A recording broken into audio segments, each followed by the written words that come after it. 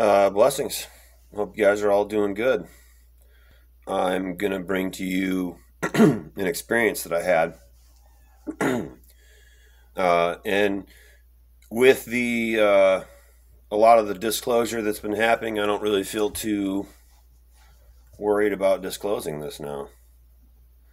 So I'm just going to kind of start my story and I want you guys to tell me something. Like, what do you think? What do you think about this? So it was 2010. I was working in Carbondale, Illinois, Southern Illinois. I was going to the university at the time, and I was working at Burger King, the one right across from the Walmart in Carbondale. It was rush hour. I don't remember what day, like of the week, but it was the beginning of rush hour, and a lot of people were coming in. I was working at the specialty sandwich line where you make like chicken sandwiches and mostly chicken sandwiches and like fish and all the other specialty stuff. It wasn't any of the burgers. So I was working over there, and so I was literally facing like this direction that I'm facing you, and the cashiers and the checkout line would be to my right, like this right here.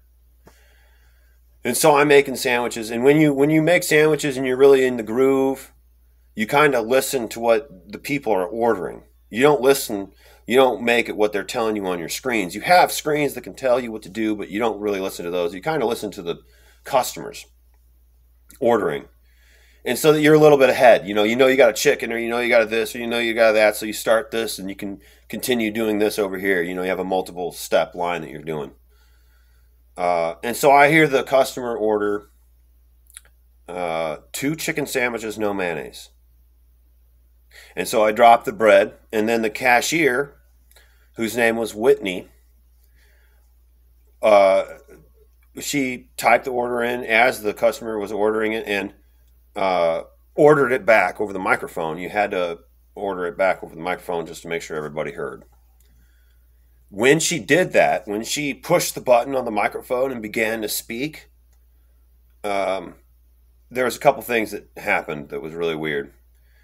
One of the things is that all the electronics in the whole building went bonkers. Everybody's phone, all the TVs, all the alarms, all the fryers, the lights, everything went weird in all the electronics. The fryers, instead of going beep, beep, beep, beep, they went beep, beep, beep, beep, beep, beep, beep, beep, beep. They're like, everything was really, really weird. And whatever language she spoke, it was a language. But it was sounds that I've never heard an organic thing make. I've never heard a human make these sounds or this language. And everybody in the building was immediately like, whoa, looked at Whitney, was like, what the heck was that? Wow. Everybody was really, really, what happened? And then Whitney, literally, no joke, she went, nothing happened. And she kind of like waved her hand. She went, nothing happened. Like that. And then everybody just started like when people are watching TV and they kind of just like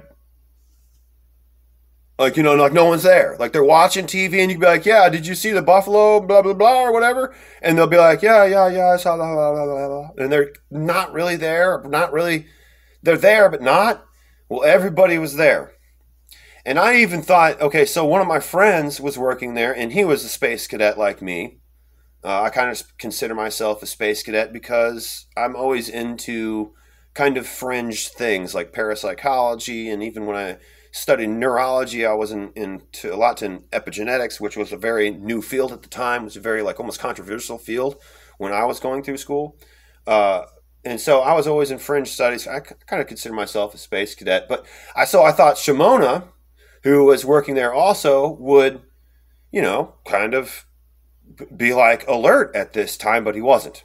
He was back where they like cook bread or something. There was like a bread station back in Burger King, in the back end of it, where they like cook bread for the main meat line. He was back there, TV'd out, he was out. And I looked at everybody, I looked at all the people, and I was like, holy moly. I mean, I looked at everybody's eyes, and they weren't just watching TV out. They were out, TV'd out. Like, their eyes were, like, I looked right at Shimona, I said, Shimona. And he was, I swear, his eyes were open. He didn't. And I looked around, and everybody, man, it was like something was just standing still. And then I looked at Whitney, and I said to her, and I said it in my drill sergeant voice, I said it loud. I said it loud enough if you were outside the building, you would hear somebody yell. And I called her something. And I'll tell you later what I'm not going to say now, because I want you kind of tell me what happened here. I don't want to put things in your head, right? And this is like, I yelled at this person, at Whitney. I said, "Yeah!" And I said it loud. And she looked back at me, dude. And she did this. Like, I'm her. Okay, I'll be her. And she looked back at me. And she looked back from her right shoulder. She looked back. She did this. She looked back. She goes.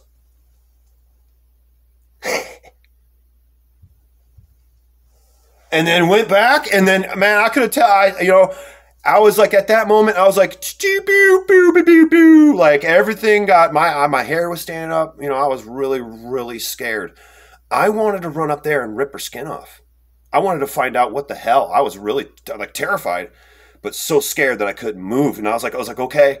And so right then, I set myself into developer mode. I put in developer mode right away, and I started to imprint as many memories as I could from that day. I was like, boom, boom, boom, boom, boom, boom, boom. I tried to remember everything. Okay, and then things kind of went back to normal.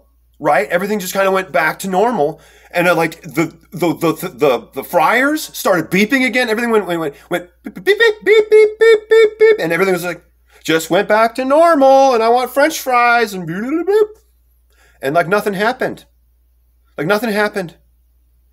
and so I was like, oh man, I was like, holy shit, like oh my gosh.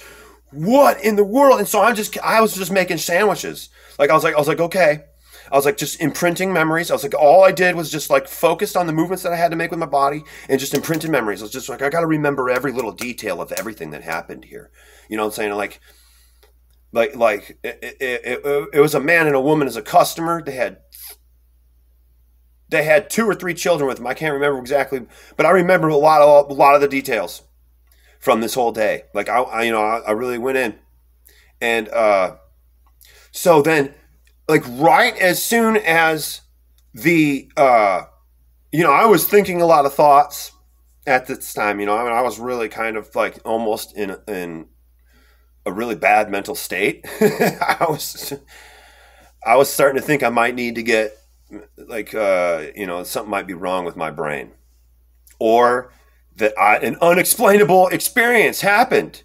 It was like either something is wrong with my brain or something just happened. Like, whoa.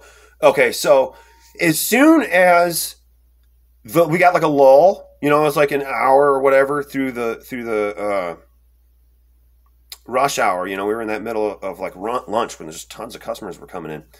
And then as soon as it came to a lull, Whitney was just like, she just clocked out, because I was watching her after that. I was watching, making sandwiches, just like, what in the motherfucking, what the hell are you? What are you?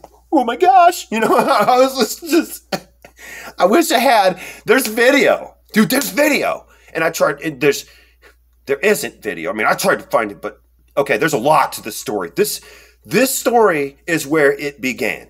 Okay. And then after like this story kind of developed and I accepted some things, then I learned more, and everybody else is going to learn more.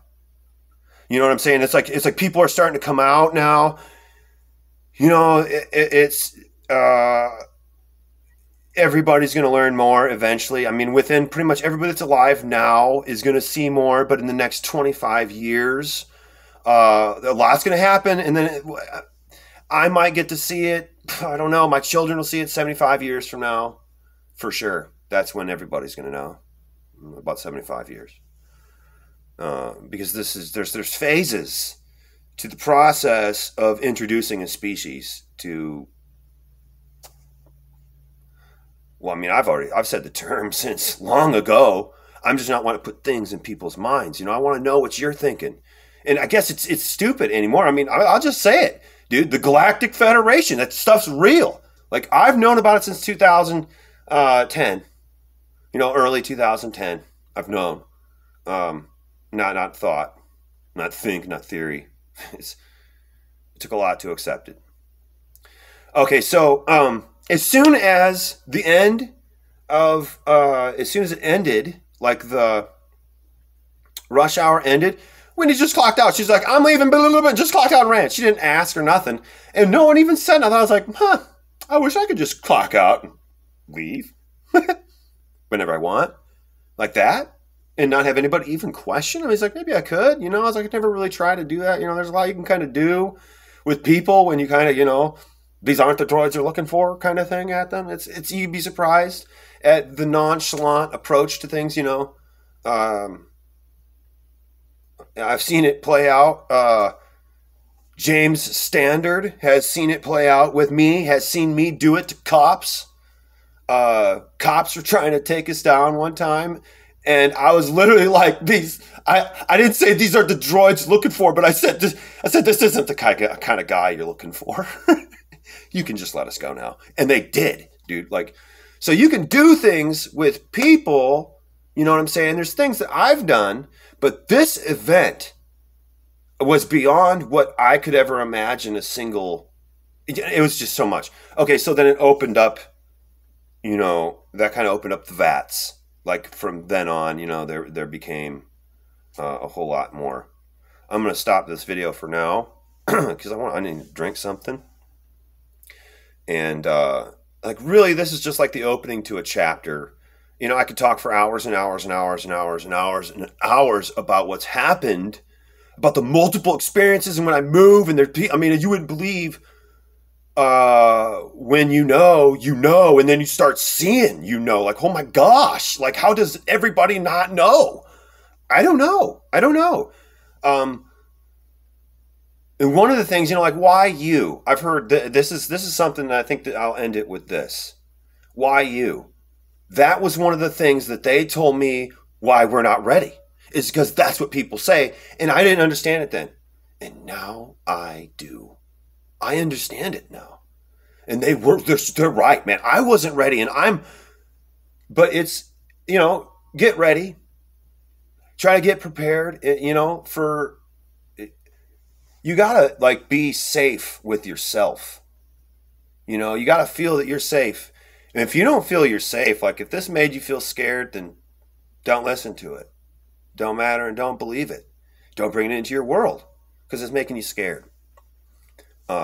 Because that's not going to help anything get better, really, And that's what it boils down to. It's not why me. It's like, why isn't everybody else? Why? It's because perception and the bubble of perception that we can put ourselves into with our own belief structures. It's okay. Blessings.